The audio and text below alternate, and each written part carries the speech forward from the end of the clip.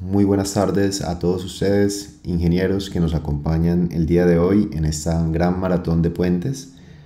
Antes de continuar, me gustaría pedirles un favor y es si están escuchando bien mi voz, por favor pueden reaccionar levantando la mano.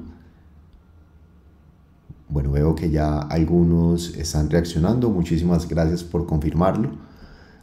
Quiero dar una breve introducción sobre nuestra compañía antes de iniciar con el webinar, sobre todo para poner en contexto a aquellos que nos están acompañando por primera vez y para que ustedes tengan conocimiento de lo que estamos haciendo actualmente alrededor del mundo y sobre todo para Latinoamérica.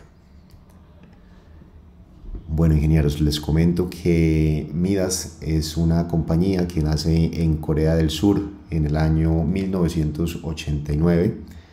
Nos establecemos en Latinoamérica en el año 2018 en la ciudad de Medellín, Colombia, que es la oficina desde la cual nos estamos comunicando el día de hoy. Contamos con una red global de 10 oficinas regionales y distribuimos nuestros productos en 120 países. Actualmente tenemos más de 22.000 usuarios alrededor del mundo y en Latinoamérica contamos con 500 usuarios. Somos líderes en el mercado asiático, somos número 1 en los Estados Unidos en el área de puentes y queremos hacer lo mismo en Latinoamérica. Estos son los programas que estamos distribuyendo actualmente en nuestra región. Nuestro programa estrella en los Estados Unidos y en Asia, Midas Civil. Nuestro programa para estructuras, Midas Gen. Y nuestro programa para proyectos geotécnicos avanzados, Midas GTS NX. Quiero también darles una información adicional.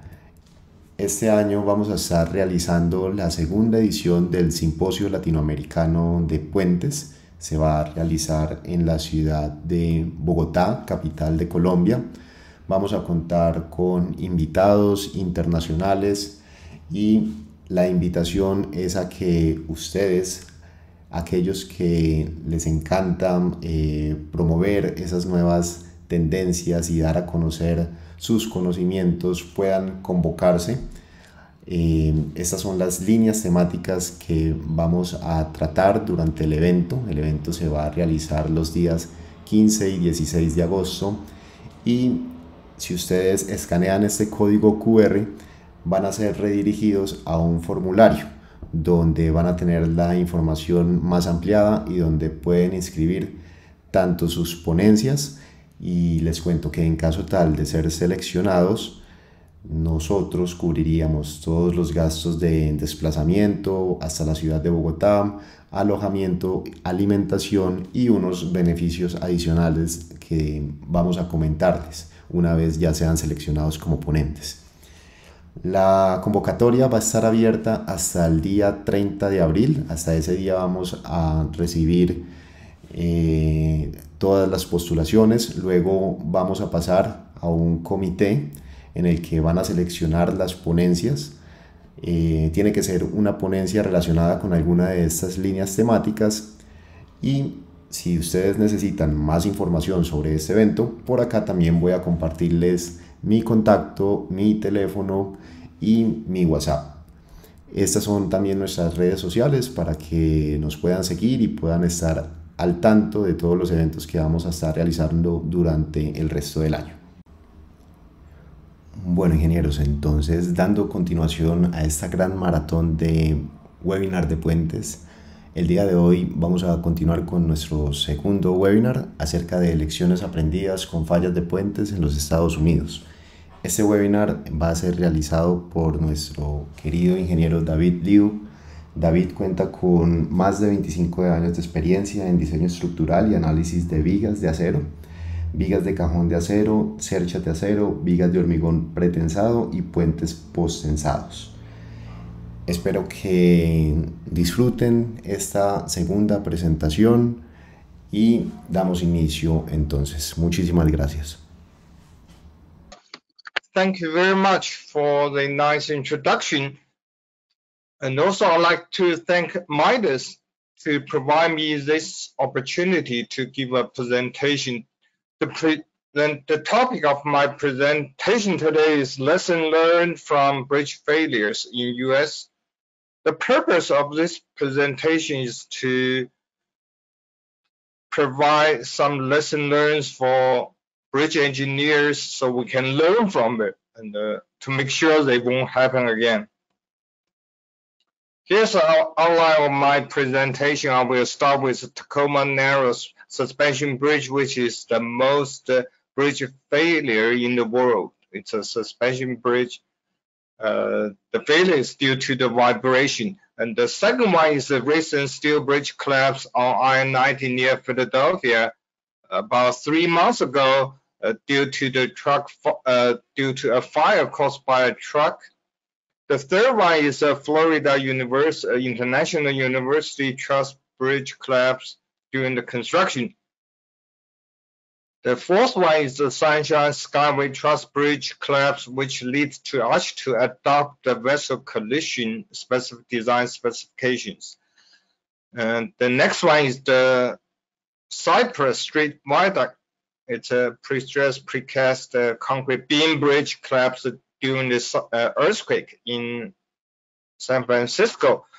Then the next one is the Civil Bridge. It's a truss bridge collapse due to the I-bar. It's a fracture critical member collapse, which leads the U.S. bridge inspection program, like to perform the routine bridge inspection every 2 years, once every 2 years.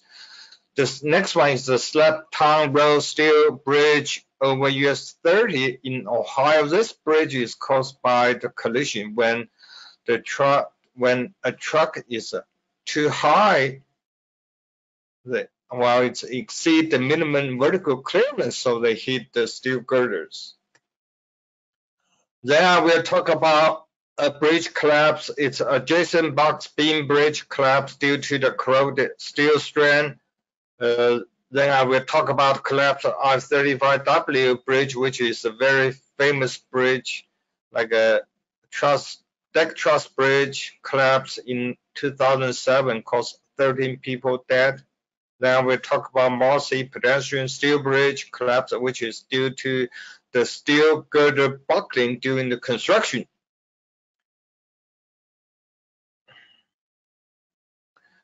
And then the next one, also the girder collapse in San Cruz Bridge in Arizona during the precast pre-stressed concrete beam bridge construction. Then I will talk about pretty famous Vocoda Sacramento Bridge. The contractor found some cracking in the web of the Sacramento box during the construction. Next one is the Leo Frigo Memorial Bridge. This one is, there's like a big settlement at the pier due to the corroded steel piles. Then the next one is, the next one is the Schoharie Creek Bridge collapse due to the scour issue.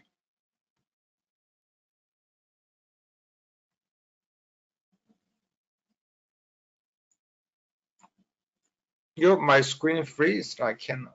Hold on a second.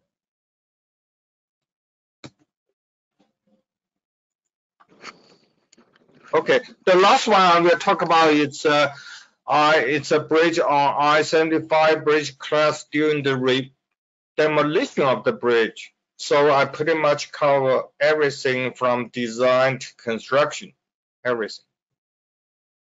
So what are the causes of the bridge failure? Well, due to collision, like the one in Philadelphia, that's the one. Well, that's not the, sorry, the Slab-Town Bridge, that's one due to collision. Then floods, the second last one, that's the floods will cause scour to cause the substructural failure, may cause the bridge collapse.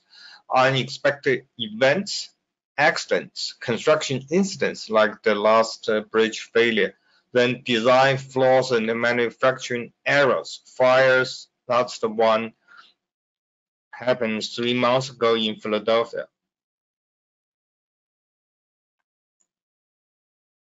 Of course, the last one is due to the earthquake.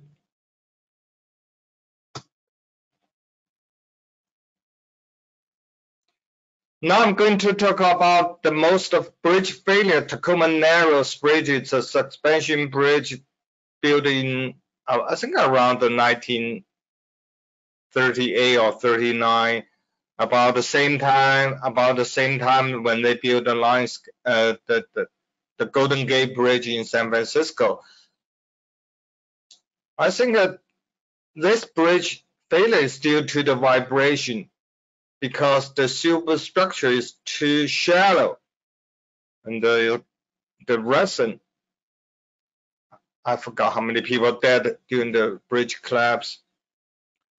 This bridge failure leads to wind tunnel testing for all the major bridges, like a suspension bridge, cable stay bridge, long span arch bridge.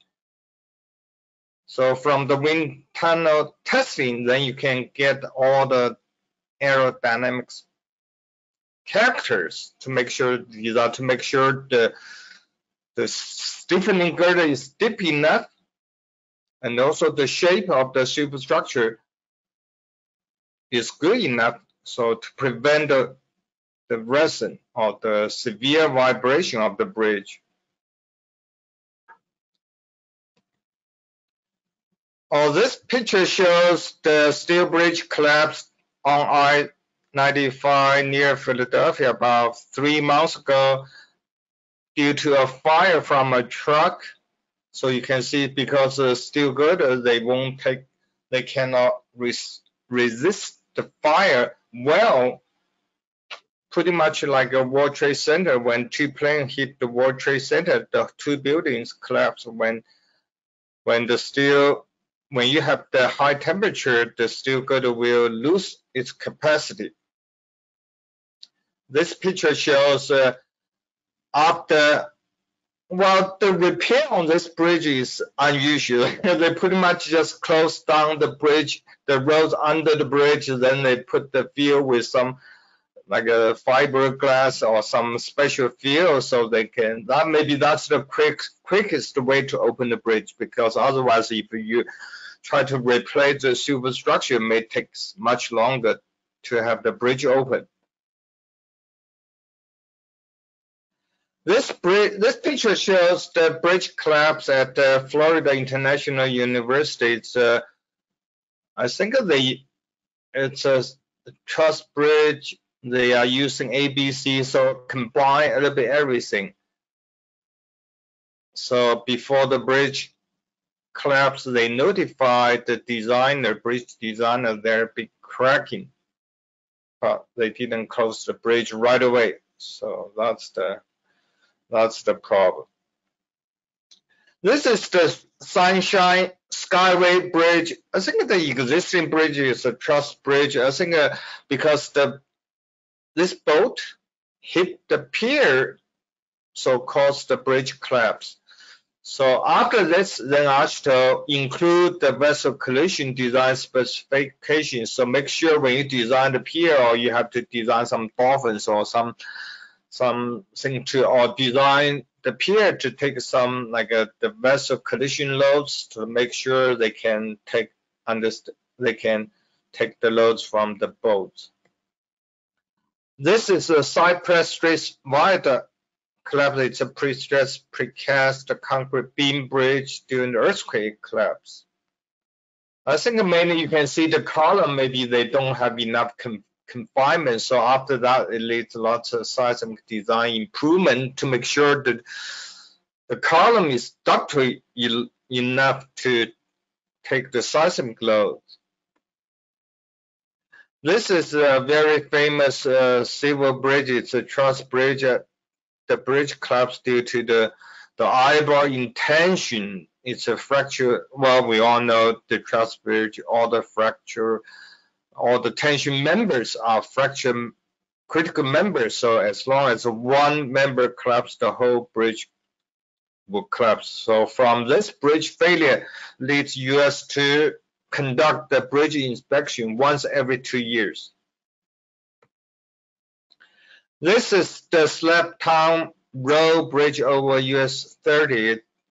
You can see the steel girder is bended due to the was hit by a truck, over height truck. So I think in the future, I'm suggesting right now everywhere you can see the way station for the trucks. I think they might have to check the truck vertical clearance, make sure they won't hit the bridge. So this, I didn't see any posting for the vertical clearance, so I assume should meet the minimum vertical clearance required by the DOT, but still hit by the truck, which means the truck is way too high, way too tall. Yeah, this is a bridge failure from Pennsylvania. It's an adjacent steel box girder bridge. I think that for any bridge built like 30 or 40 years ago, there's an issue for the steel strand for the adjacent box girder. I don't know, either maybe the concrete cover is not deep enough or some other reason. So there are quite a few bridge failure due to the corrosion steel strand caused the adjacent box girder bridge collapse. So this picture shows the steel box girder section. The red is the corroded strand. You can see most of the strands at I believe this is at the center span, so you can tell the box beam lose lots of capacity while severe corroded. But it's tough to inspect. I think in the Illinois DOT, I think they improve their adjacent box girder details to make sure, to mitigate the steel strand corrosion in the future. This is a very famous collapse of I-35W bridge in Minneapolis. It's a deck truss bridge. I think their finding is one gusset plate is under design. The bridge was designed in 1960s, and the cost of 13 people dead. I heard that I think the victim sued the DOT for $10 million. Then the DOT sued the company for $10 million as well. Here's another picture shows the collapse of the I-35W bridge. So after that, I believe the mandate require all the major bridge designed without fracture critical members.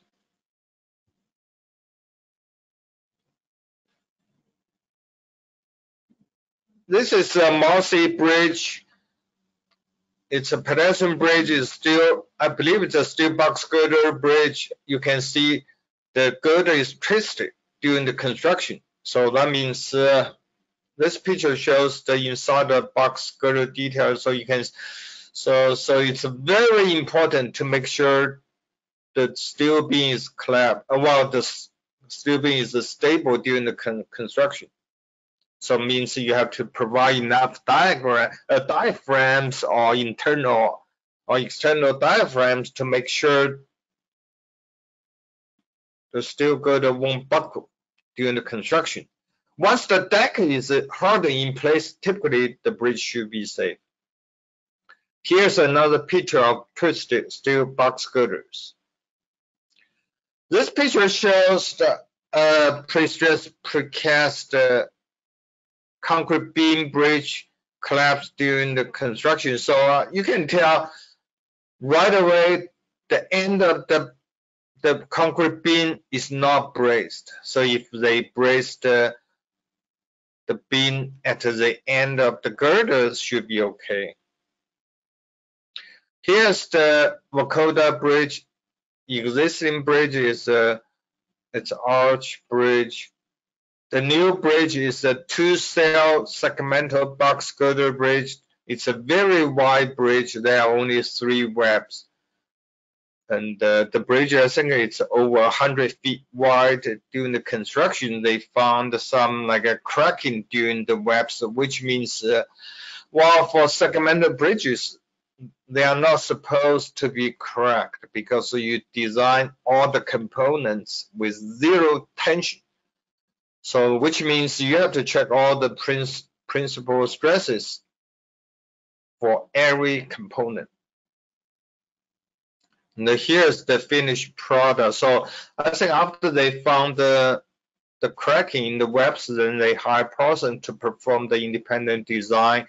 So then they proposed the internal post-tensioning to strengthen the bridge, even before the bridge was open to traffic. I think the cost for this rehabilitation may be around $10 million. Now I'm going to talk about the Leo Frigo Memorial Bridge in Wisconsin. This bridge, I think I forgot that. I think in 2013, one or two piers settled by 1 or 2 feet because the corroded steel piles caused the piers settle.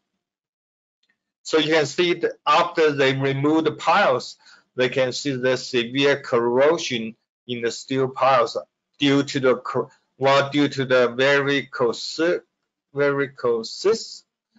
corroded, very bad, I would say very bad the soil around the steel pile. So that means during the geotechnical testing, they should test the soil if they may cause the steel pile corrosion. So you have to remind the designers to thicken the steel edge piles to make sure they have, after maybe certain years of service, they are still okay after corrosion. Yeah, this bridge shows collapse due to the scour, due to the flood. So that's another big concern when the bridge is built over the river or creeks. Yeah, this is the bridge collapse during the removal of the existing bridge. So that means, especially for certain types of like a steel bridge built designed a long time ago, when they have those pin connections, so you make sure the removal sequence is correct. Otherwise, you may have this kind of problems during the removal or demolition. Now I'm going to talk about some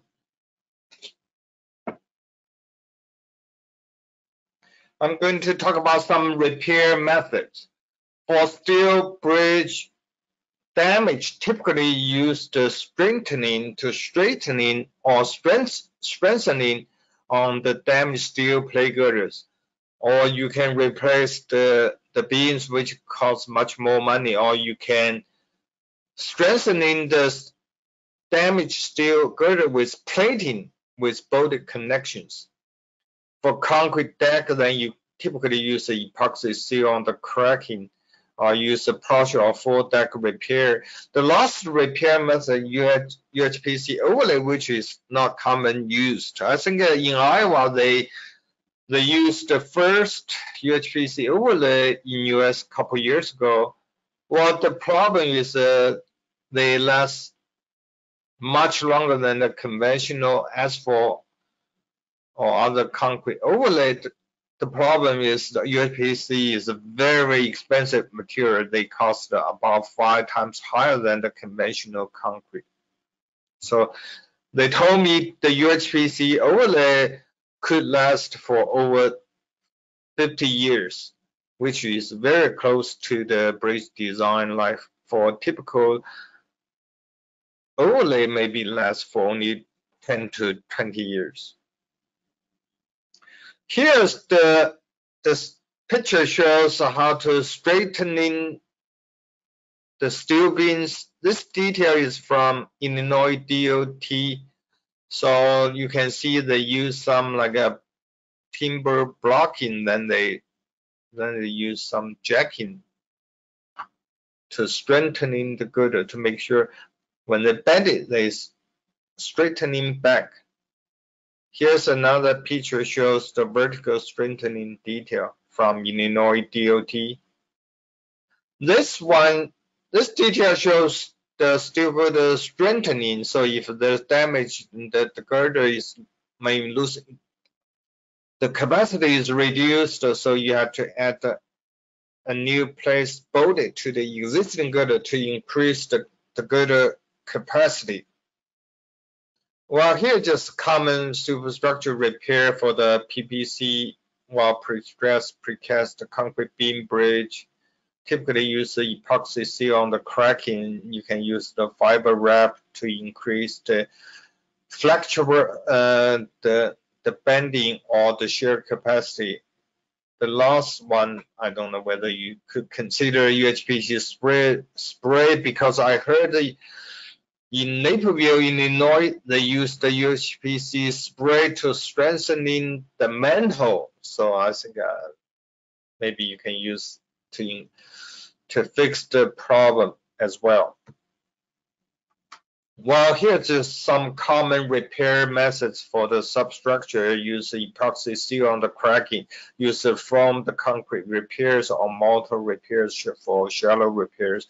Then you could use the fiber wraps. I think for seismic repair, then you can look at some Caltrans, some standards.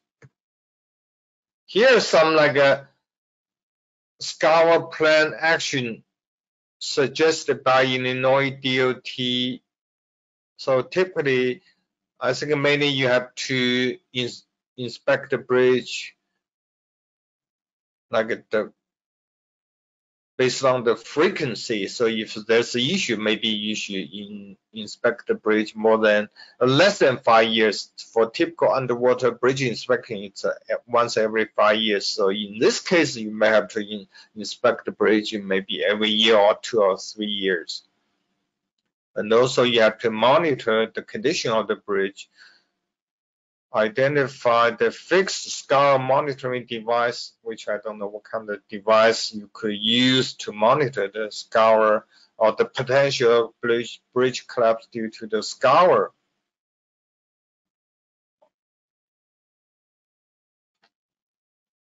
So if you notice the bridge touching the superstructure or the approach roadway being overtopped, then you have a big concern for scouring.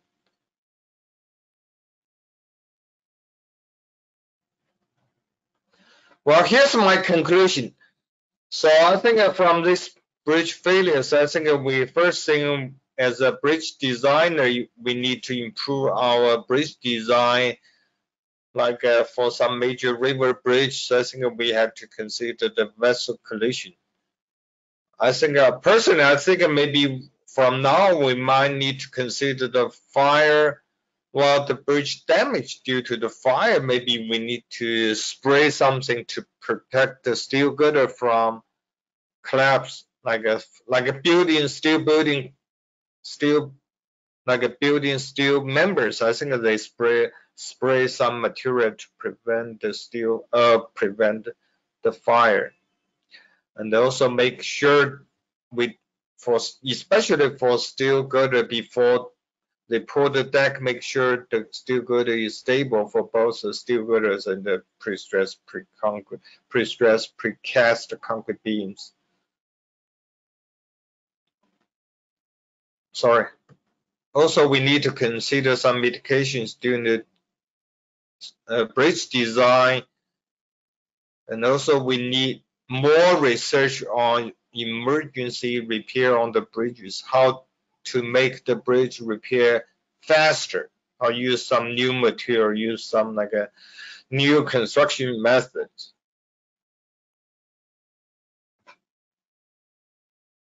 Well, that's the end of my presentation. Any questions? First question we have is, do they need to be preheated? I assume it was in regards to the last.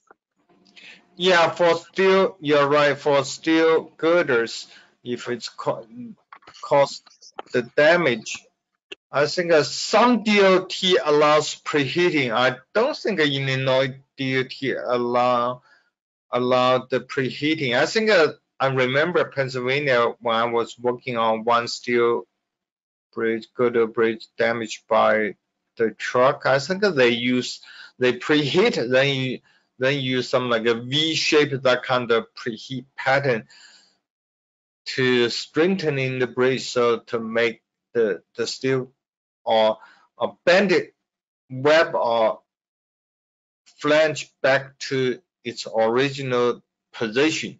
So I think it depends on the DOT, and also you have to look at the specs or special provisions to make sure they allow preheating, because I remember, I could be wrong, I mean, I remember Illinois DOT does not allow preheating.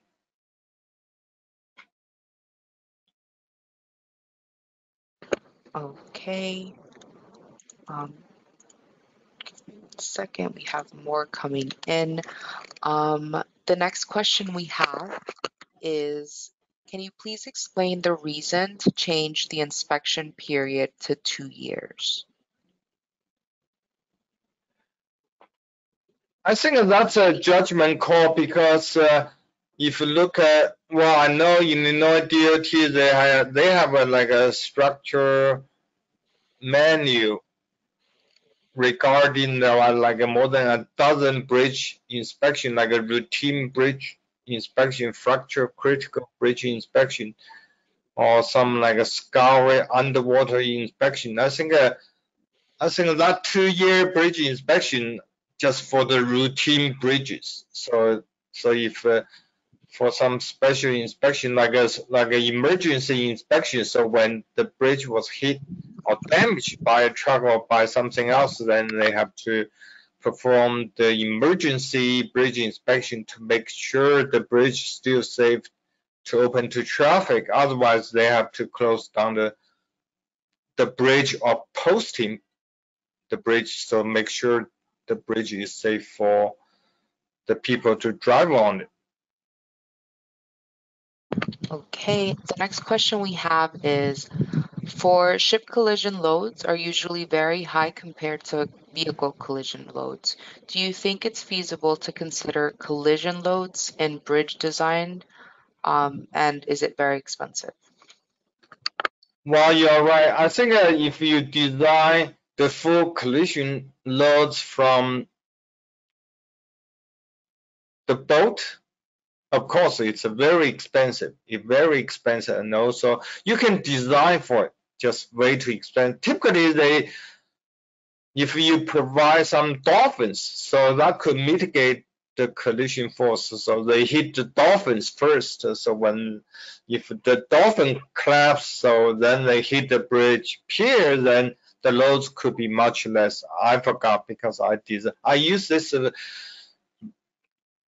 I designed a pier for one of the major river pier to prevent the collision force long time ago.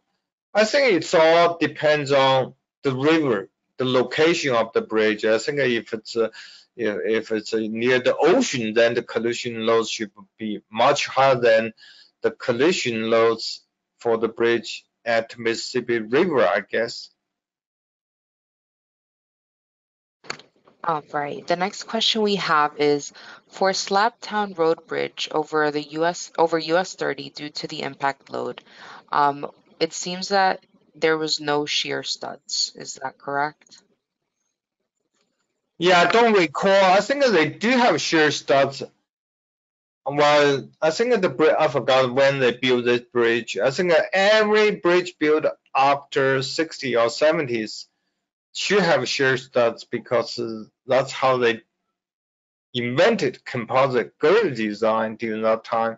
They should have shear studs. I think in the end, they just replaced the facial beam, because the facial steel girder just bend it too much. There's no way they can straightening the steel girder or strengthening the steel. So I think they just closed down the bridges, then they replaced the whole facial girder, then they replaced the partial of the concrete deck as well. Okay, the next question we have is, AASHTO code doesn't seem to explicitly talk about how to consider preventative of bridges from fires. What code do you think we could use in this case? I think that the building has a lot of experience regarding the fire protection. I think we might have to adopt some code, the fire codes from buildings, but I don't know. It's up to the DOT because the DOT is the owner, so they should make a decision. Right now, as far as I know, all the steel bridges are not designed for the fire. So that maybe that's something in the future the DOT should put something which could increase the vertical clearance, because when you spray that thing on at the bottom flange, that could increase the superstructure depth, then you can, which reduce the vertical clearance, so which means you have to raise the bridge by at least 1 inch or ½ inch to accommodate the fire protection material. I think some research needs to be done for steel plate girders.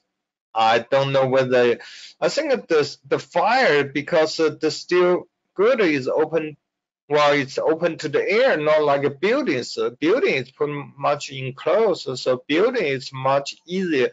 The fire is much easier to damage the steel members than the steel girders to me. So I think they should do some research to test the steel girder, how to prevent the fire in the open air environment. All right. Next question we have is, what are some commonly used scour repair methods being used in the industry right now?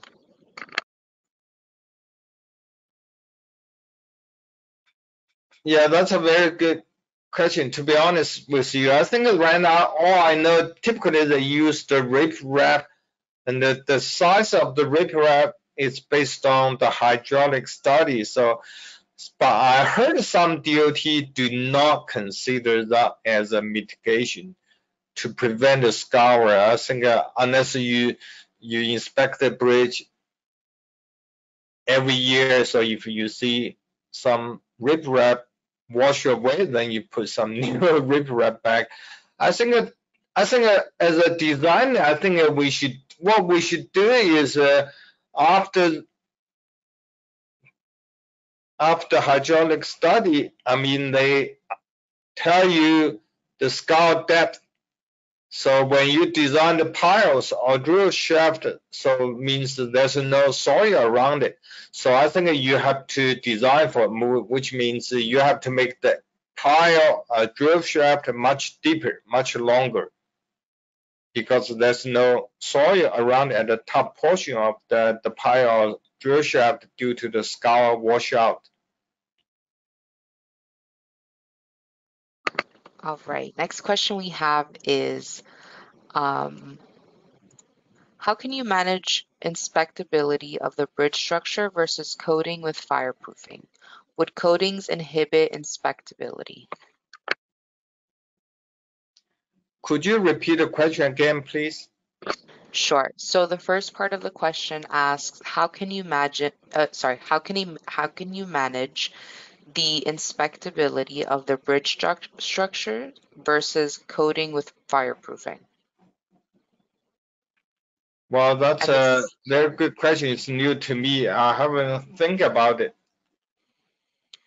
Maybe you can shoot me your email. Let me think about it. We can discuss this issue. That's a very good question, because well, I think typically when they put off the fire, then they should be able to inspect the bridges. Well, the coating, that kind of thing, I don't know. Well, I think most time, if it's caused by fire, it's on the steel girders, then typically the girder will be severe damaged. I think most likely you have to replace that portion damaged the steel girders. It's very difficult to repair. The coating, I don't know. Well, for conventional painting, I don't think that they can prevent the fire, I mean damage. Yeah, shoot me an email. We can discuss a little more. That's a very good question. I think I need some more research to be done. I mean, well, at least the owner of DOT should put this topic in their research topics so they can hire some university to run the research for them. Yeah. Okay. Well, Brian, if you'd like to discuss this further, we can definitely connect you with David. Moving on to the next question.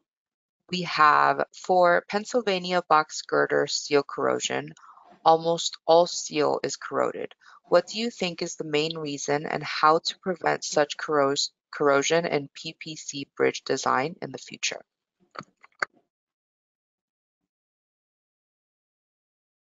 I think to me, there are a couple of things. I think the easiest thing is to increase the concrete cover. So that's the easy way to prevent the steel strength corrosion. The next thing is to use some non-corrosive material like a carbon fiber. I forgot the name.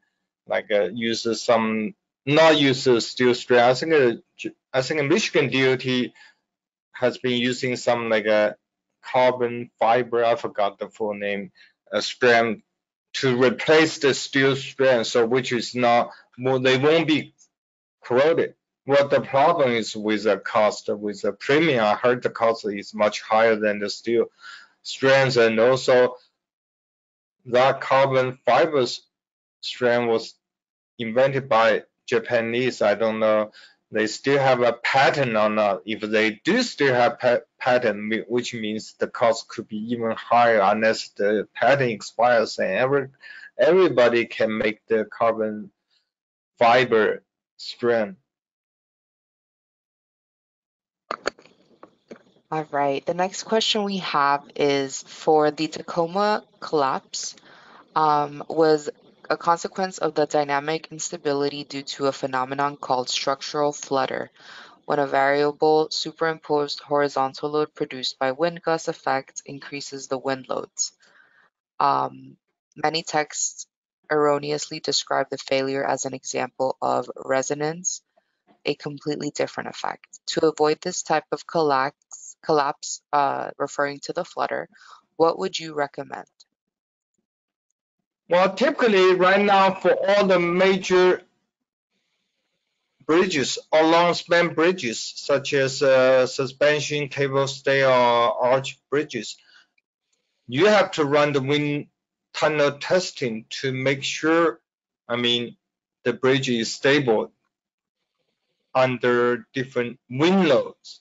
Certain wind loads, make sure they are stable. Typically, you can improve the bridge stability by using deeper girders, heavier girders,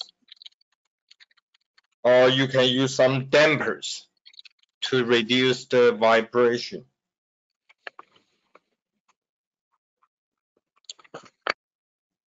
All right. I think that concludes our questions. I don't see any more new questions for now.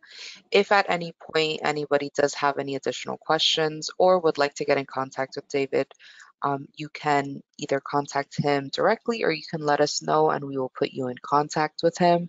But this concludes our session for today. David, thank you so much for this amazing session. I know our audience really enjoyed it. Okay, thank you very much. Bye-bye.